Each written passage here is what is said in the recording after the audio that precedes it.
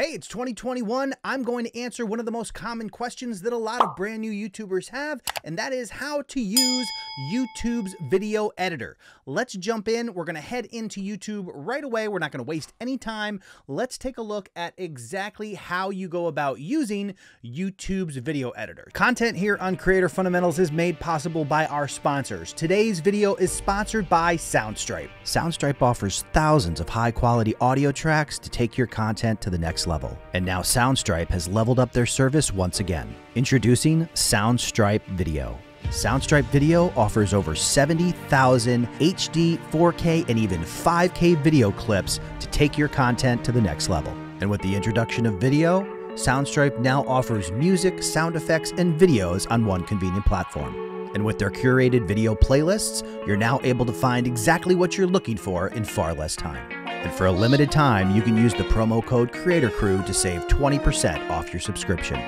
Now is the time to go pro with Soundstripe. So when you're logged into YouTube, go to your channel. This is what you're going to see, something like this. You're probably not going to see my channel, but you get the idea. We're going to go into either manage videos or customize channel. They'll both bring you into YouTube Studio. This is the back end of YouTube that allows you to get to all your settings and everything like that. Now, the thing that we want to do from here in order to use the YouTube video editor is to click on an individual video. So if you want to make changes to a video, you do need, in fact, to upload it to YouTube first. So if you have a video and you want to make changes, you can go to one of those videos and you can click on the pencil icon, and this is where you're going to see the link to get into YouTube's video editor. So over here on the left, we have details for the video, analytics, and then we have editor. We're going to click on that. And this is going to bring us in to the editor that YouTube provides. Now, there's some very important things to understand with YouTube's video editor, some of which may disappoint you. YouTube's video editor is not created to be a full-fledged video editor that you can make all your videos with. That is not its intended purpose. They do call it the video editor, which leads people to believe that in fact they could edit their videos with it, but it doesn't quite work out that way. There are some limitations. I'm going to go through and show you everything that it does, plus answer some common questions in terms of things that it does not do. So this is the interface. When you come into this right off the bat, you're going to see the timeline at the bottom. It's going to show you the video track and it's going to show you the audio track. This is what we have down here. And you'll see that if you push play, this little icon will move across and it'll show you where you're at. On the right-hand side here, we have the ability to zoom. So if you want to get close into a particular section, you can use this to drill into the video. But from here, we're going to take a look at what each one of these rows does and how you're going to use that to edit a video. Now, the first thing that you can do with this feature is trim videos. So if you're doing a live stream or you realize there's a part in a video that you want to take out, this is where you can come and edit stuff out of your videos. This is a really important fact that I want you to understand, that YouTube's video editor is designed to allow you to remove things, not to add things. The reason that it exists is to allow you to make corrections in cases where you have a copyright claim or some type of other content that needs to be removed, and it will allow you to do that without actually having to take the entire video down. Now, that's very important because a lot of people think that they can go in and edit videos with this, but that's not the point of the YouTube video editor. It's simply a tool to allow you to make copyright corrections without having to lose all the views and traffic and interaction with that video by having to delete it and fix it and then re-upload it. So YouTube's video editor is designed to help you remove things. That means when we look at some of the common questions, there are things that you simply cannot do. We're going to cover those in just a moment, but jumping back into the editor, let's look at some of the things that you can in fact do. So when you're in the editor, this is where you're going to be able to trim the video. Like I said, in order to make trims to an existing video, over here on the left, it says trim. You need to click the trim button. That's going to bring you into the edit options. You'll notice that when you do that, in the bottom of the video, you have this option that says split, cancel, or preview. Now, when this first starts, you'll see you have this light gray bar, and this is actually your progress bar that's going to move through the video. And then you have this blue bar. Now, this blue bar will appear at the beginning and end of the video, and anywhere you place this mark and then hit the split button. You'll notice if I hit split, it's going to create a blue line, and that's going to stay there. And that's basically split this into two separate pieces. Once you have these blue lines, they work similar to each other. The one at the beginning, if you hover over it and drag, it's going to remove or trim the front end of the video off. Any one that is in the middle here, it is going to allow you to make a selection in either direction that is going to remove the part that you've grayed out. Now, something that's a little counterintuitive here, when I first started using this editor and I saw this X, I was like, okay, well, you highlight this and you hit X and it deletes it. That is not the case. If you hit this X, it will remove this particular edit. So in theory, if you came through and you found a bunch of different areas that you wanted to make changes to, and you could change that and do all that, and at the end you wanted to trim it off, you would go there and make all those changes. And then in order to see what the video looks like with these proposed changes in place, you would click preview. Now, when you click preview and you hit play, it's automatically going to play your video without those additions. So if we put the cursor at the beginning and we hit play, you'll see that it immediately jumps to that. It's only going to play the portions that are not grayed out, and that will allow you to preview the video. Now, you haven't made any changes yet. If you want to get rid of all this, you can simply go up here in the upper left-hand corner and exit the editor. Otherwise, if you click save in the upper right-hand corner, that's going to lock in these changes. Now, when we're talking about live streams, there's another option that you can do when it comes to saving these. If you have made a live stream and you want to take portions of that live stream out for purposes, to repurpose sections of the video, maybe you said something that sounded really awesome and you want to make that its own video, you do have the ability to come up here in the upper right hand corner, click on these three dots and go and choose save as new. That is going to leave the original video intact as is, and it's going to apply your edits to a copy of this video and save it as a brand new video on your channel.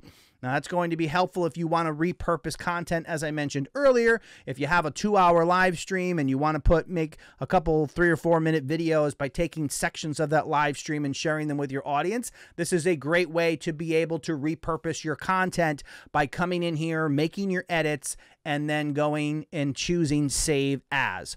So that is basically how you're going to use the editor. Like I said, when you're trying to get in here, granularly, you can certainly zoom in and identify areas where, there was silence or something in your live stream, a million different ways that you can do that, but it is going to allow you to take sections out.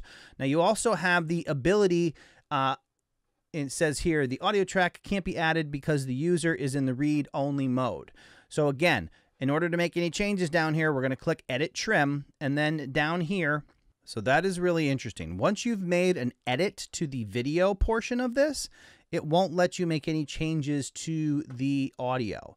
So if we're outside of all those edits and we cancel our trim, then you can come in and make changes and add clips. Now, this is going to come in handy when it comes to copyright. If they've identified part, the music or something in your video that has to be removed, you can choose to replace that audio with music. Now, the thing to consider, if you happen to have copyrighted music in the background and you're talking, you're not going to be able to split the copyrighted audio from your narration. So you're going to just have to take that entire section of audio out and replace it with something, or just leave it silent. So that's definitely something to consider.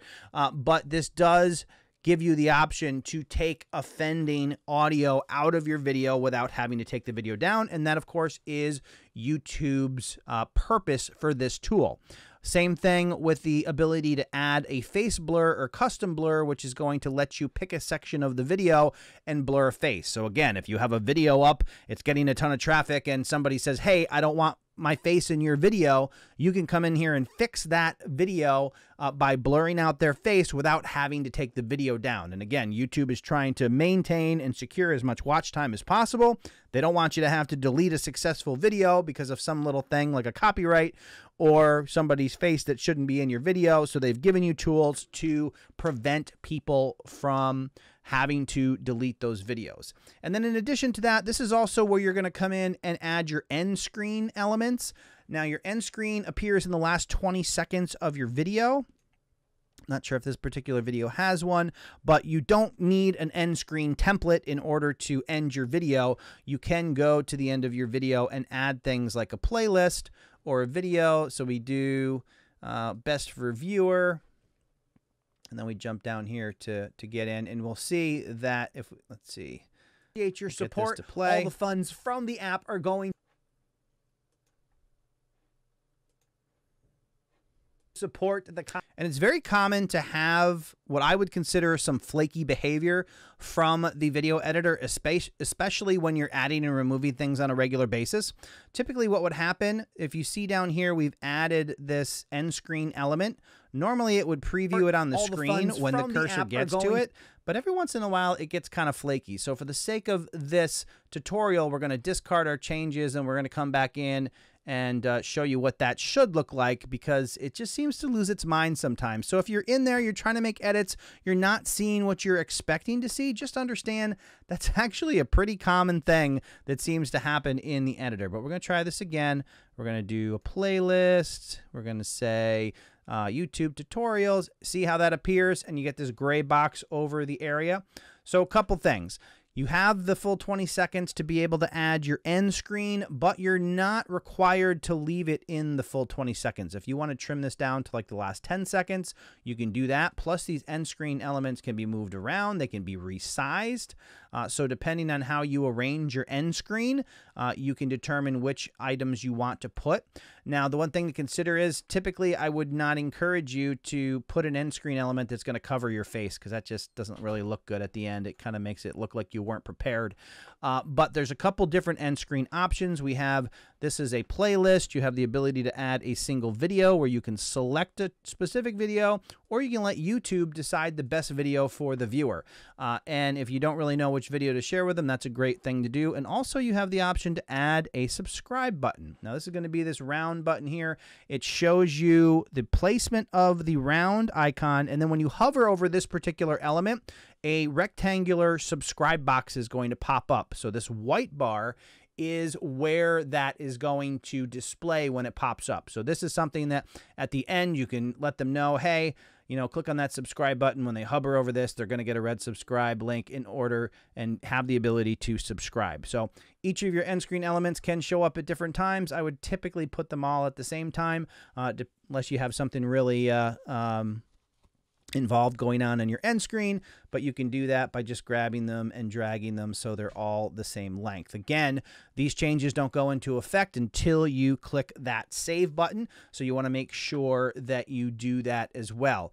At any time, if you want to make changes, you'll notice that each one of these elements, when you click on it, it identifies itself as blue. You can come up here and you can click the delete button. That gets rid of it. You also have undo and redo up here as well. So if you've done something that you don't want to do, you can always fix that. And again, if at any point in time you're concerned that you've done something wrong and you want to undo everything, you can always click the back button. It'll say discard changes, yes, and that'll exit out of the video without having to impact anything in that particular video.